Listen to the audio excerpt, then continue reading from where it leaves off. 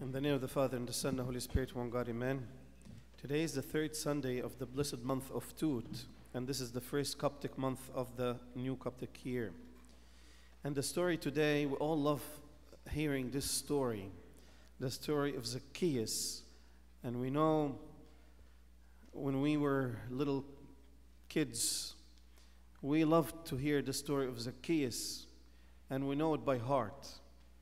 But if we want to do some comparison quickly between the story of Zacchaeus and any other story in the Bible, we find so many times miracles that was based on healing or raising from the dead, that people run to our Lord Jesus Christ when they have problems, when they have sickness, when they run out of food. These are the miracles that showed the greatness or the divinity or God being in divinity, or the power of his divinity is capable to raise the dead, to exchange water into wine or transform water into wine, and to heal any sicknesses or to cast out any demons with the power of God. But today, the story is different. Zacchaeus was rich. He had no infirmity or any sicknesses. So he came today for one thing, and he received another. He came just out of curiosity. He wanted to see who Jesus was.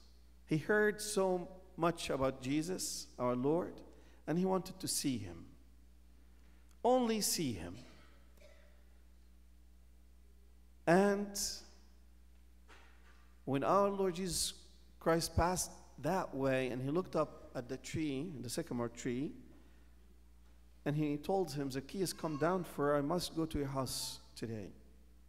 And he received him in his house, and our Lord Jesus Christ accepted his repentance. So we saw the repentance of Zacchaeus that not so many people or stories seeked after or sought after. So many times we even notice your prayers and my prayer. When we pray, what do we ask for?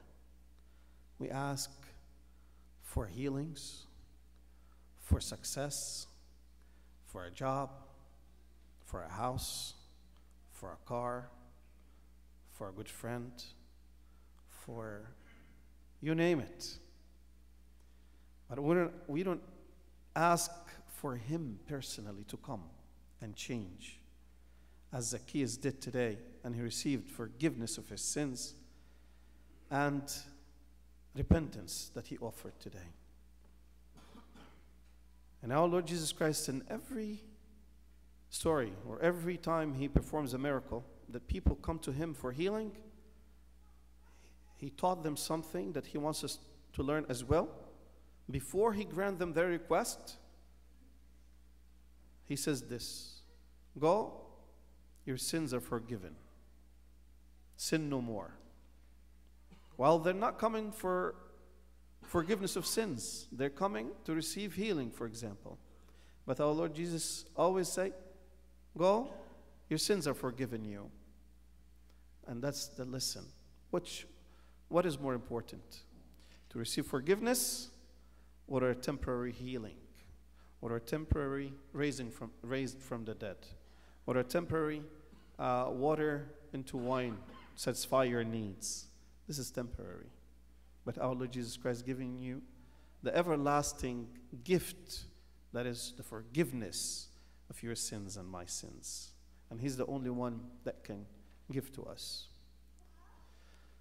the fruit of repentance. But before I go into the fruit of repentance, let's see. We know the hindrance of Zacchaeus. We know Zacchaeus was short of stature. And the first thing he saw, because a big crowd, he saw this sycamore tree. And looking at the sycamore tree, he used it as a mean to climb and to be able to see Jesus from above. A prime spot to see our Lord Jesus passing by. And we have sycamore trees on our way to be able to see Jesus. This sycamore tree could be a short prayer on the way, your Bible reading, a good deed to a friend, a phone call to someone, anything that takes you from this busyness of this life. This is a sycamore tree. Every time you spend that you want to see Jesus passing by, this is a sycamore tree. Closing a room and praying or reading the Word of God and meditating on the Word of God, this is a sycamore tree. And we do have them, but so many times we ignore them. And because of this crowd or the busyness that we live in, we hardly see Him.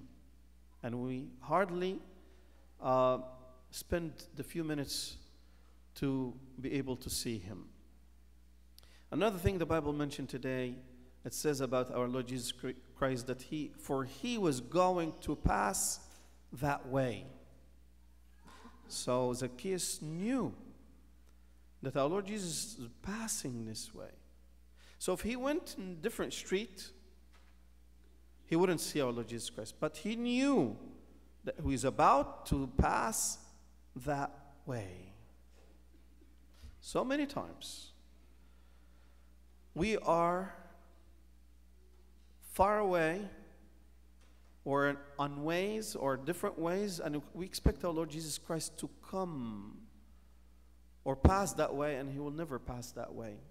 If you live in sin, He's not going to go there.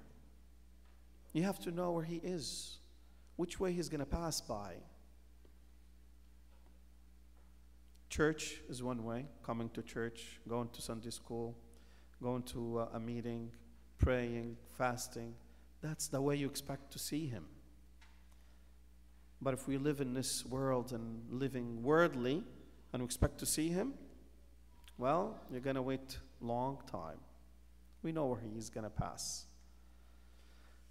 Last thing I want to say, that the change as a fruit of repentance is needed, that you offer fruit of repentance. Because so many times we feel like when we stop committing sins, this is repentance. This is not repentance. Repentance, two things: stop sinning and do good things. Zacchaeus had this love of money. Repentance is not only to stop the love of money or loving money, start giving. And that's what he said. I will give half of my possessions to the poor, and if ever collected any money by false accusation, I will repay for faults. So it was not enough for him to stop loving the money and that's it.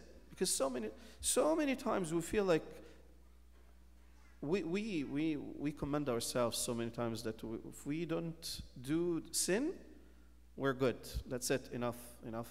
I'm happy. But that's a step one, to stop sinning. Step two is to do good. Can you imagine? We go to school, and you're asked at the end of the course, you take a test. You say, I learned. I'm not going to the test in case I don't want to do anything, so I'm going to leave it blank. I'm going to leave my sheet or the exam blank, so this way I don't put anything wrong in it. Blank. What are you going to do? You're going to get 0. So repentance is a blank sheet of paper, but you need to put the right thing in the sheet of paper. In a test. That's what you're going to get graded, or your grades based on your answers or the good deeds. So, as we always, or the fathers say, that is not, our Lord is not going to ask us how many times you sinned. We live in sin, but how many times you try to repent and do good? There is a negative way or passive way of repentance when you stop sinning but not doing anything about it. That's passive repentance. But the positive one is to do good and to change. And every repentance has its fruit. Look at the Samaritan woman. She lived in sin, but right away when she confessed and she admitted her sins and repented, she became the first preacher about our Lord Jesus Christ. Come, see, a man told me everything that I have done. Come and see. She preached. From a woman that lives behind closed doors and she doesn't want anyone to see her, into a preacher running in the town and saying, come, see him, see our Lord Jesus. He told me everything. And that's the repentance, the true repentance. You have to show fruits for the repentance. Our Lord Jesus told us in the book of Luke, I tell you, no, but unless you repent, you will all likewise perish.